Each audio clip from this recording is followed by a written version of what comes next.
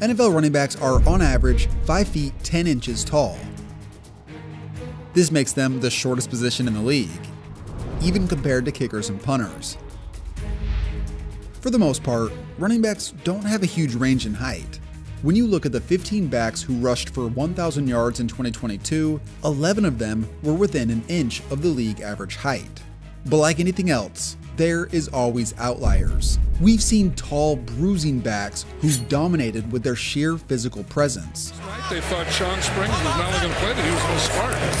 Came out before the game and they said no. Meanwhile, Jacob says no, you're not going to stop me. And we've seen the tiniest of dudes tear up defenses with their low center of gravity combined with insane shiftiness. This is Sproles again, right side, first down and more, 15, 10, 5, touchdown. So in today's video, we will look at all those outliers both in today's NFL and historically, and ultimately we'll decide which is best.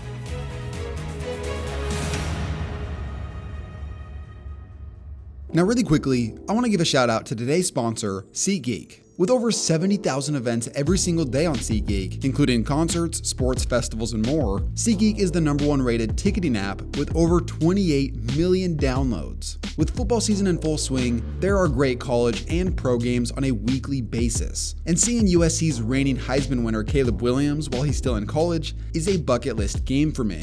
Before you know it, football season will be over, and you don't want to miss out. SeatGeek puts all the tickets across the web in one place, making sure that you get a good deal. And every ticket is rated on a scale from 1 to 10. So look for the green dots. Green means good and red means bad. Every ticket is backed by their buyer guarantee. And SeatGeek is the only site that lets you return your tickets ahead of the event with swaps.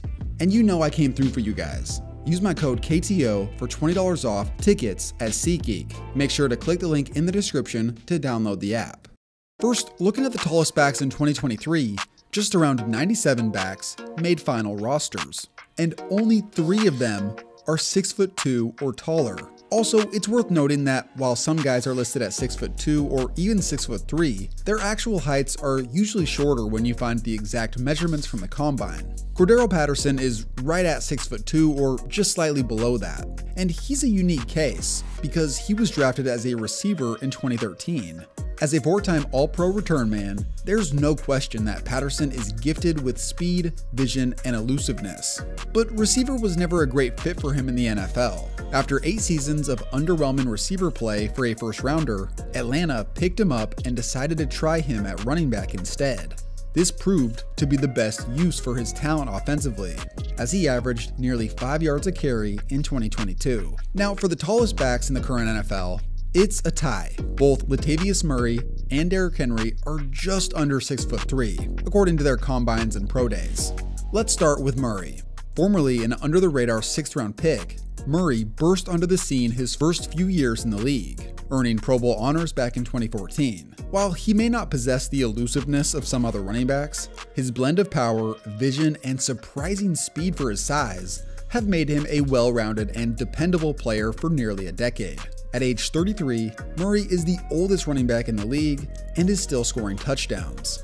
Now, for the bigger and scarier running back, Derrick Henry has everything that made Latavius Murray a good back, just at another level. Most bruising power backs come in around 220 to 225 on average, and to throw on an extra 30 pounds on top of that is absolutely frightening. But there's usually a caveat with that extra weight. Looking back, one of the concerns about Henry entering the NFL was the problem people see with taller and bigger backs. I remember videos going around back in 2016 where Henry possessed slow feet in drills. When a running back lacks the quick feet and shiftiness to make the proper cuts in the NFL, and they get stuffed up before the play even gets going. But of course, because of all his other freak physical skills, Derrick Henry overcame this. 15, stiff arm, 20, 25, 30, 40, stiff arm, 50, 40, 30, he's on his feet, big chase, 20, 15, 10, 5, touchdown, Titans, 99 yards! It was like from that moment, he went from a pretty good NFL running back to a total machine. Henry's known for his punishing running style, and maybe most famously, his stiff arm. The defender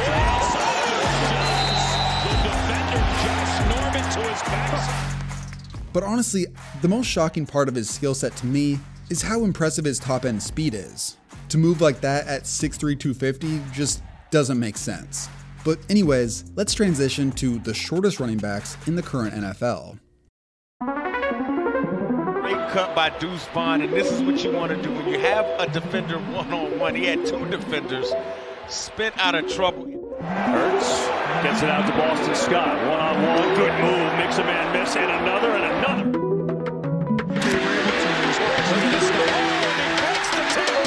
Blocking up front. Watch number 7 right there. Freezes him. Back inside. There's a few guys coming in at 5'7", the most noteworthy to this point being Devin Singletary and Clyde Edwards-Helaire. Edwards-Helaire is a former first-round pick who's seen his production decrease throughout his time in Kansas City. He just hasn't been the player that people expected coming out of LSU. For Singletary, his compact build and quick feet enable him to slip through small creases and find running lanes. With a couple of near 1,000-yard seasons, he's been the most successful of the 5'7" and under crew for running backs in the last few years.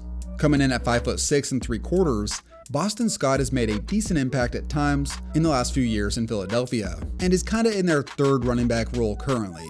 And now for the shortest back in the league, we have the 5'5", 180-pound Deuce Vaughn. Vaughn is a 6th round rookie backup in Dallas that has seen limited playtime so far. But the coolest aspect of his story is that his dad is a scout for the Cowboys, and he was the one to call his own son to tell him that he had been drafted. With his measurement at the combine of 5'5", Vaughn became the shortest running back ever drafted since the NFL began tracking the combine. We will just have to wait and see if he can make the most of his pro opportunity. Overall, amongst all the outliers, the taller backs have done better in the last few years, mostly because Derrick Henry is such a freak of nature. But now, let's look at the outliers historically. Here's the spread of heights of the 31 Hall of Fame backs that played beyond 1950. It's interesting how many dudes were 6'2" and above, considering you hardly see backs that tall now. Interestingly enough, the average height of running backs has shrunk over time. The average height for running backs has gone down a little over 2 inches, and it's the only position to have not gotten significantly larger in weight over the last 50 years. When it comes to taller backs nowadays, most coaches are going to go look at a player and think the following: tall and lean? Okay, you're going to be a receiver or quarterback. Tall and thick and can move a little bit? Alright, you're a linebacker or tight end. Tall and just a behemoth of a man? Yeah, we're putting you on the line. The two tallest Hall of Fame backs are Larry Zonka and Eric Dickerson at 6'3". Each of these guys were remarkably different. Zonka was a 240-pound bruising fullback who dominated with pure power. He was often difficult to bring down and would often plow through defenders on his way to gaining extra yards. Dickerson, on the other hand, was leaner and known for his unique upright running style, which allowed him to quickly scan the field and make decisive cuts. He was praised as a once-in-a-generation type of talent, considering his size and athletic ability. His long strides and burst of acceleration made him a threat to break away long runs on any given play. Also, Dickerson could shoulder massive workloads and was the best back in the league the moment he stepped on the field as a rookie. Now, looking beyond Hall of Famers, even when you take the entire history of the NFL, a running back over 6'3" is remarkably rare. I could only find 4 running backs that were claimed to be 6'4" and above. Calvin Hill was 6'4" and lean, and played for the Cowboys in the late 60s and early 70s. Hill made 4 Pro Bowls in his career. Sherman Smith was a decent starter for the Seahawks back when their franchise began, although I'm not entirely convinced that he was 6'4". Now, if you want to talk about a tank, Brandon Jacobs is 6'4", and his official combine weight was 267 pounds. I'd be scared to death trying to tackle this man. To Brandon Jacobs. He eludes one tackle. Jacobs, 10, 5, touchdown. Brandon Jacobs. Now, as for his NFL production, Jacobs never had any crazy numbers outside of his ridiculous 15-touchdown campaign in 2008. But this dude was a straight beast. The classic 2 running back system often has been coined Thunder and Lightning.